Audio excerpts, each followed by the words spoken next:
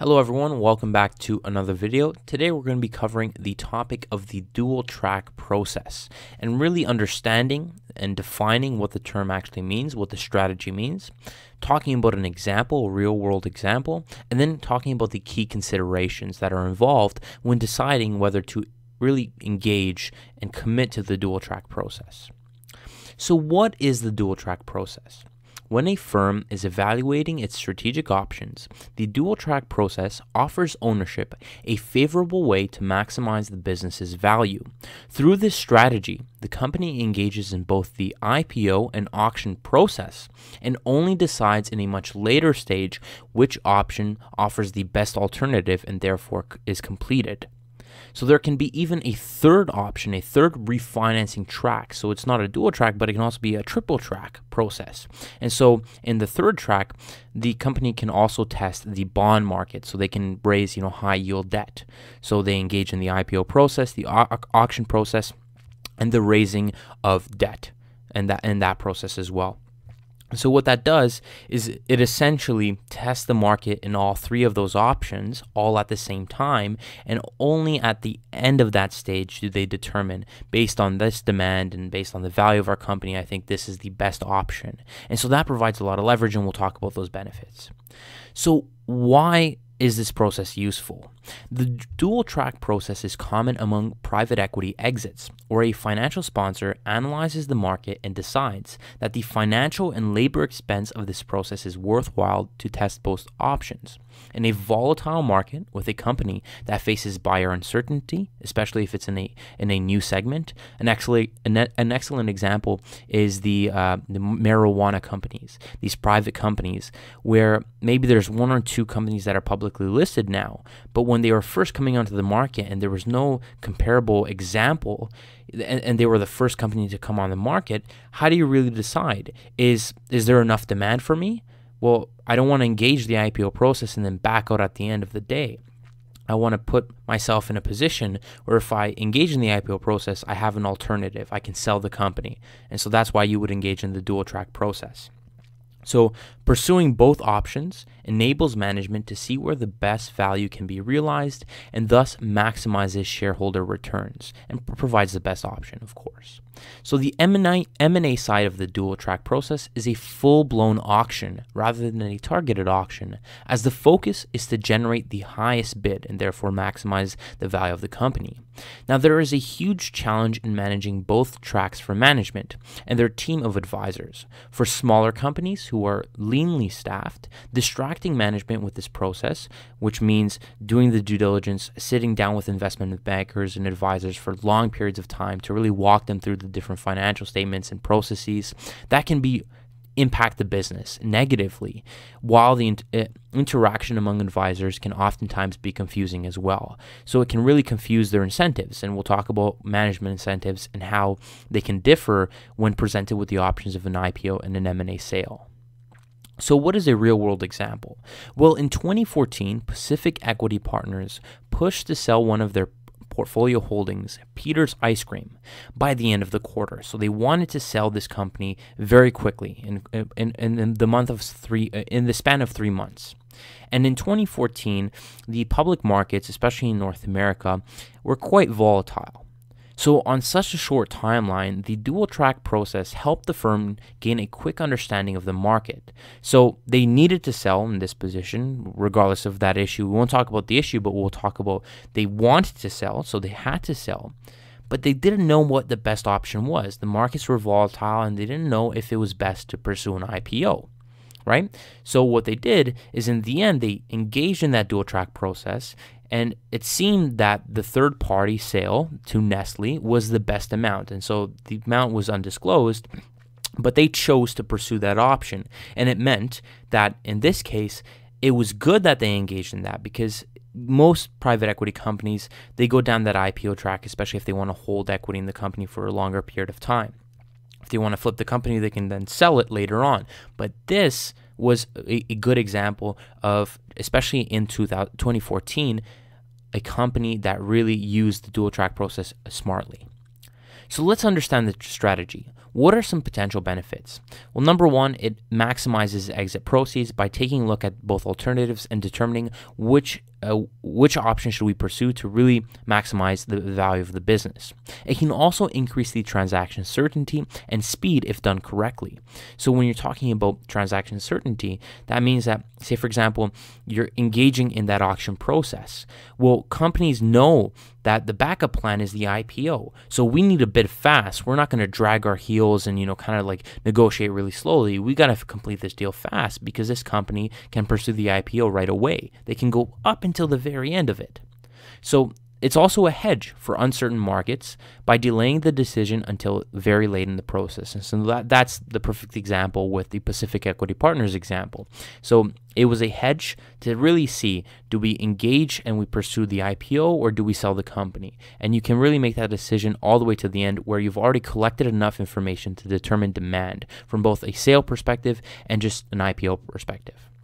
And at the same time, you have the ability to engage in a triple track, which ensures leverage. Whether you are going with a dual track or the triple track, this provides a lot of leverage because, as always, when you are negotiating with bidders, you can tell them, well, guys, you got to tell me right now, if you seriously want to buy this company, bid higher, because if not, I'm walking to the public markets and I'm going to IPO the company. And so that provides a lot of leverage. But we'll talk about how that differs. So what are some challenges? The first one and the most obvious one is the cost. And hiring lawyers and investment bankers is very high. And for small companies, it might not be worth it. At the same time, if there's no buying demand, running an IPO prevents a full exit. And so for a private equity company that wants to exit that company in order to take that equity and pay it back to their limited partners, there's a downside risk to that. But as always, I think of it as alternatives. Well, if the private equity sponsor wanted to get out of the company and they had no buying demand from an M&A perspective, then at the end of the day, they still would have had to IPO it. So it's not really such a big challenge. At the same time, the process is longer than a pure auction. So if you were to engage in just a simple auction process, the time it would take to complete due diligence and engage with those bidders is shorter than what it would take to not only complete due diligence from an IPO perspective, but also gauge that interest and file the preliminary prospectus. There's also the time commitment, which is required by management, and it can impact the business negatively by distracting those managers from daily operations to go into these meetings with all these advisors. So there are some challenges. It's not without challenge. Now, there are 4 key considerations when considering the dual track process. There's a timeline, the advisors, the leverage in negotiation, and management incentives. So, number 1, timeline.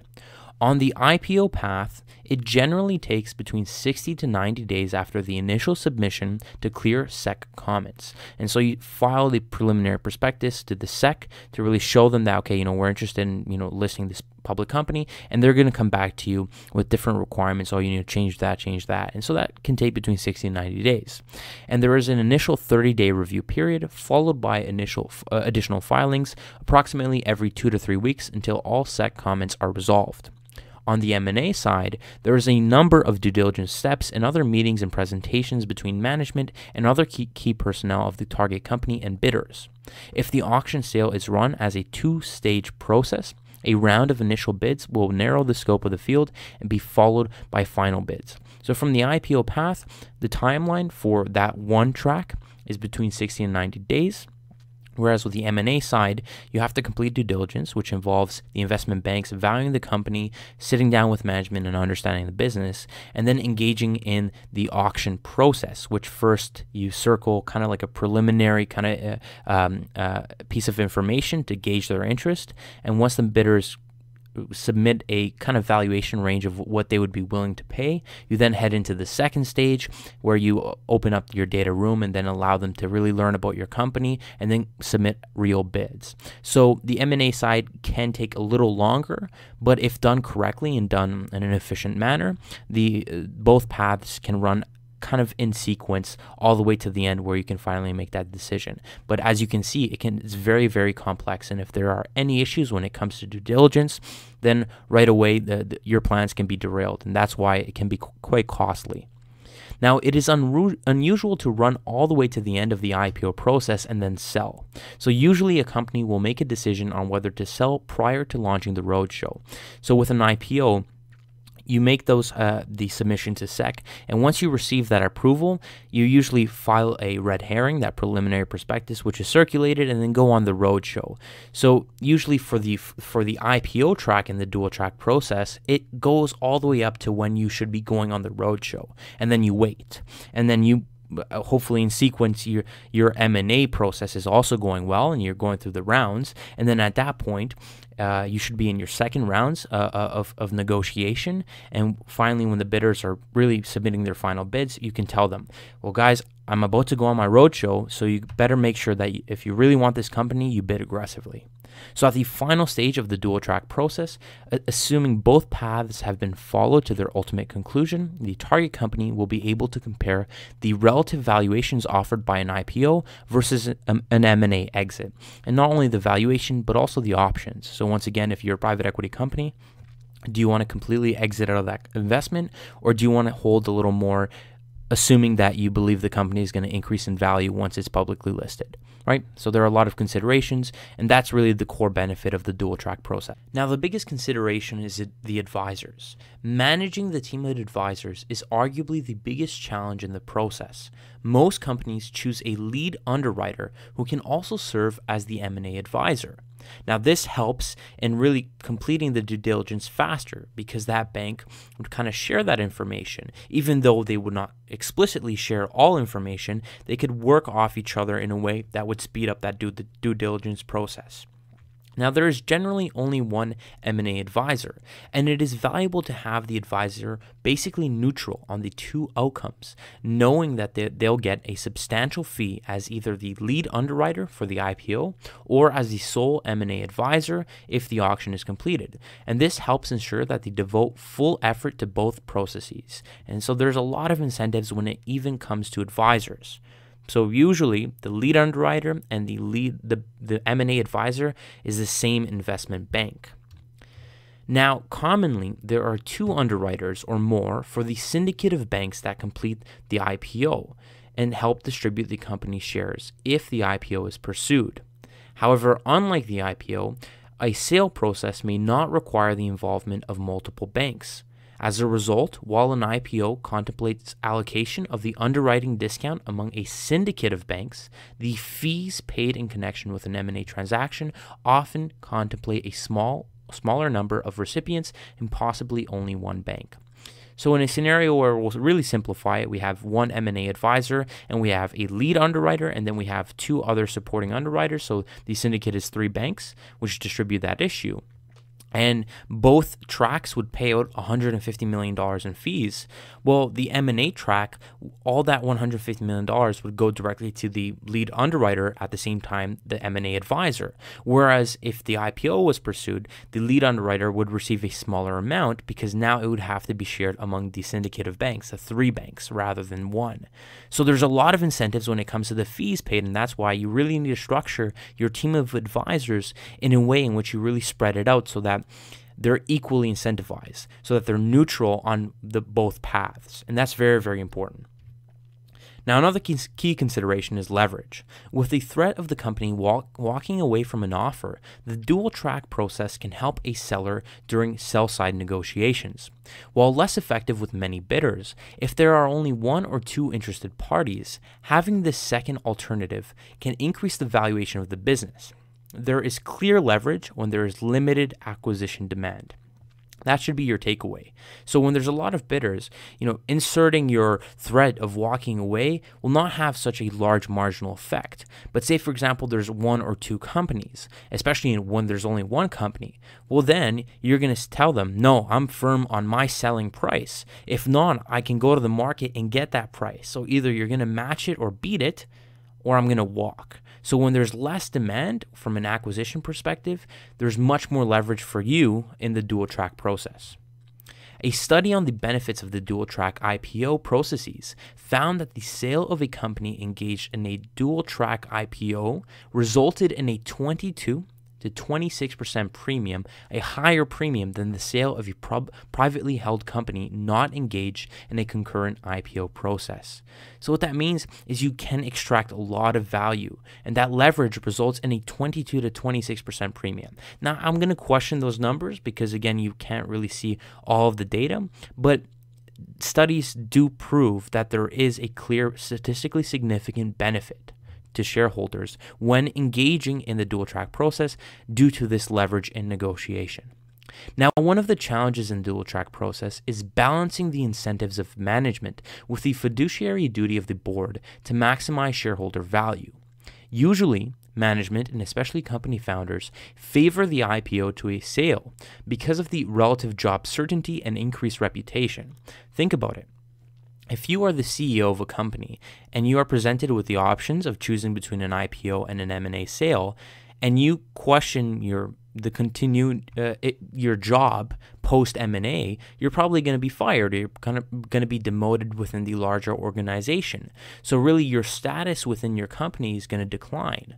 Whereas with an IPO, you now become the head of a publicly traded company, and you're still in that same position and probably going to make even more money as your stock becomes more valuable. So there's an incentive to lean towards the IPO.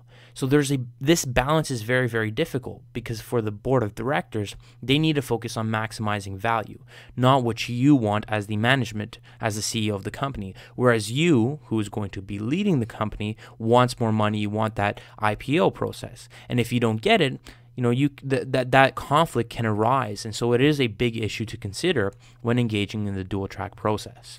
So it is important that the board of directors considers management's incentives to complete either an acquisition or an IPO.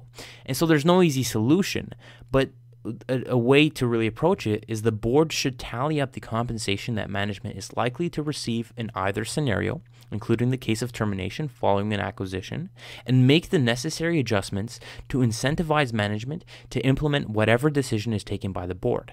So probably the easiest change, or hypothetically the easiest change, is to increase the golden parachute for that respective management team. So in a scenario where the M&A sale does occur and they get fired, well, their compensation is going to increase because of their golden parachute increasing, right? And that will balance out incentives. Now, there are some 5 things to remember that can really derail the dual track process if forgotten. Number 1 is understanding the risks. Right from the beginning, sitting down with the management team and all key personnel and walking them through what the risks are, not only the benefits of the dual track process. At the same time, they really need to commit from the start to the process of sitting down with advisors, walking them through the business, and doing that due diligence process. It can take a lot of time, and they need to understand that up front. They need to make that commitment right from the beginning. At the same time, you need to keep management motivated and focused. So in a scenario where they do see that it's heading towards the M&A sale rather than the IPO, and their jobs are going to be lost and they become all depressed and stuff, you really need to make sure that you're displaying their incentives clearly. So once again, returning to that management incentive, increasing the golden parachute, or increasing the incentives in a scenario where the M&A route is pursued. At the same time, you need to appear committed to both alternatives. Now, for leverage to really work, when you walk away from that table, you really need to make sure that, yes, if I'm walking away from negotiations in the auction process and I'm going towards the IPO process, I need to make sure that I'm actually willing to IPO my company. Because if the bidder realizes that, you're not going to complete an IPO, then they're not really going to budge on what they want to pay for the business. So it's really important that you appear committed to both alternatives. And finally, focusing on shareholders. And I would also note focusing on the company. Don't forget about the company through this entire process. You should be focusing on the shareholders and what their desires are. So for the management team, understanding what the owners want. Do they want to maximize value, or do they want to monetize their stake so that they hold still some equity in the public company through an IPO, or do they actually just want to exit out and take the cash and run, right? So it's really important to understand what the shareholder needs are, and at the same time communicate those shareholder needs to management so they're not surprised when they're like, hey, they're so greedy, why do they want to sell so that I lose my job, right? They need to understand from the very beginning what the shareholders want and why they are pursuing this dual track process. So in conclusion, the dual track process has become a common exit strategy for private equity firms looking to maximize their total return. There are many advantages to the process, but not without challenges, and we've talked about those. For management, it is important to understand your objectives from the very start and commit to the exhaustive process of due diligence in order to successfully leverage the advisor's negotiating position.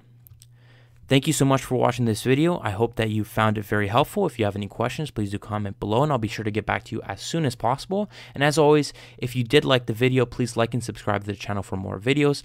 I will be posting as many videos as I can in the coming months. So please do like and subscribe. Thank you so much and have a great day.